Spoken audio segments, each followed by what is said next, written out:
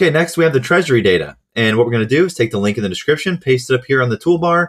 We're going to name it Treasury data. That way, when we click on it, it brings us right here to this web page. You can scroll down and you can see the actual Treasury balance from the Federal Reserve account.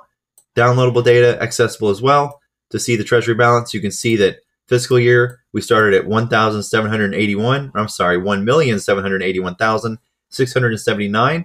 Opening balance this month, 355,984. This is in billions.